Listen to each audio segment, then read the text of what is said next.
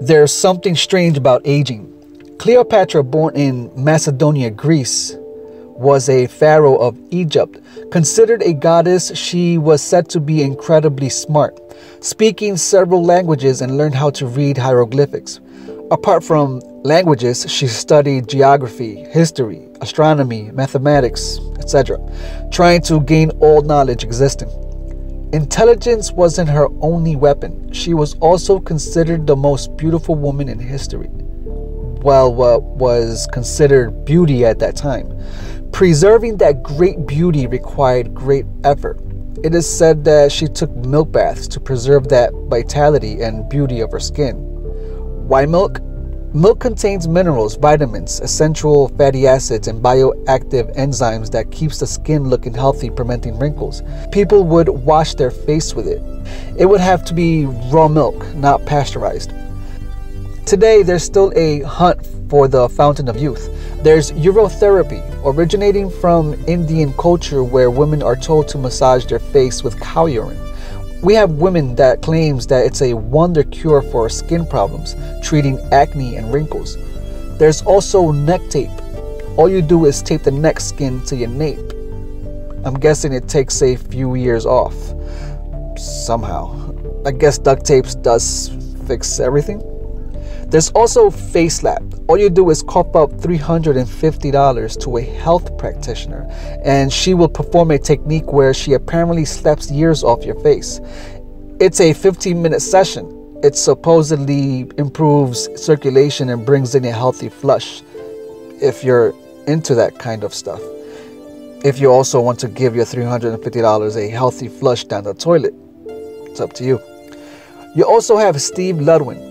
I've been practicing self-immunization for close to 25 years now, which is the practice of using small amounts of snake venom in order to build up an immunity. The first time I decided to do it was, it was really scary, I'm not going to lie to you. I mean, I had no idea what I was doing. I don't have a medical background.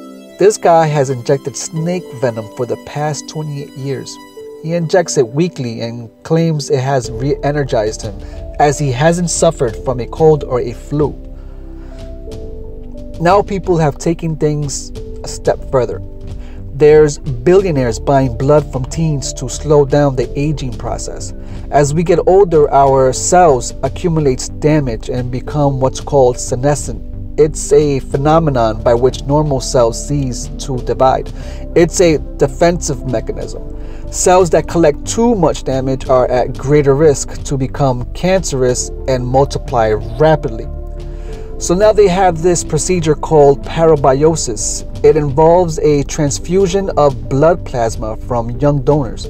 The blood of young organisms are rich in protein that improves cell function and stimulates the production of these proteins in the recipient's body. Seems like we have vampires roaming the streets of the underworld. People also have surgeries where the surgeon removes excess fat through an incision in the natural crease of the upper eyelid or inside the lower lid to remove bags. You also have lotion, you have makeup. People spend an enormous amount of money in desperation searching for the fountain of youth.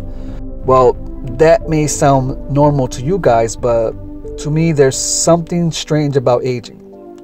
We have something that has been kept in the dark for so long and now has been brought out to light slowly. People are afraid of it with the very whisper of its name. Fasting. This is a evidence based on science world, so here we go with the studies again.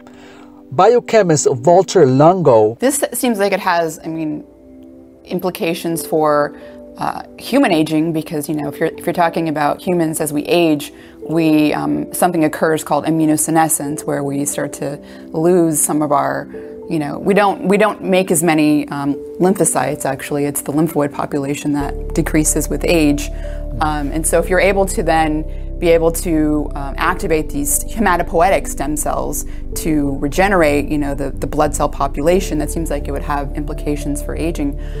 The fasting just tells the body, I need you to kill all the cells, and then the refeeding gives the message, I need you to rebuild all the systems.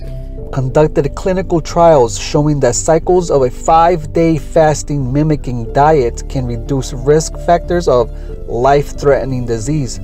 He stated that a periodic fasting mimicking diet has clinically demonstrated remarkable beneficial effects in aging and disease risk factors. Fasting mimicking diet is a protocol that has the ability to do everything from improve cognition to manage diabetes. Depriving yourself from food in order to take advantage of the health benefits like reducing inflammation and fat burning. Of course, it's not what you don't eat that you should only be concerned about, it's also what you do eat. People have this notion of trying to be healthy, so they go on a fast hearing all the benefits, then go right back to eating junk again. It doesn't work that way. You must eat clean, light food, staying away from carbs and sugar. That stuff will keep your body infested with disease and eventually kill you. You also have HIIT. High intensity interval training is a short, intense burst of physical activity paired with an interval of quick rest. It can slow down the aging process. It reduces telomere shortening. You see, inside our cells, we have a nucleus. The cell contains chromosomes, and those chromosomes has our DNA in it. At the end of each DNA, we have a telomere that aids in protection of the DNA. Think of it as an aglet, a small sheath on the tip of shoelaces to protect the fiber. Telomeres keeps our DNA from denaturing. Every time our cells divide, the telomere shortens. It shortens until eventually you die of old age. HIIT slows the process down. We weren't meant to eat all day, and we weren't meant to live a sedentary life. We used to go days without food and be chased by animals. I don't think we ran or jogged from them. We sprinted. See, to me, we are all born perfect. Society programs us into thinking we aren't perfect. Anorexic looking models, movie stars, and musicians doing masterclass to look perfect for the cameras. These are the people they say we should look like in order to be accepted as beauty. Our perceptions of ourselves is shaped by television. That's when we begin to have these false ideas of beauty. We are told how we should dress by the latest fashions. We need to be tan to be beautiful. Kids are bullied if they don't have Jordans on. There's only one race, that's human race. Black, white, brown, you're all beautiful. And beautiful is something kids should be raised hearing repeatedly every single day of their lives. Taking the right steps to take care of ourselves the proper way. It's something we should take serious, something we should all pass down to our sons and daughters before we lose ourselves, and beauty will be something we look for but never find. As for me, I'd rather do things how nature intended us to do. That's a journey I'm willing to take. Nothing strange about that.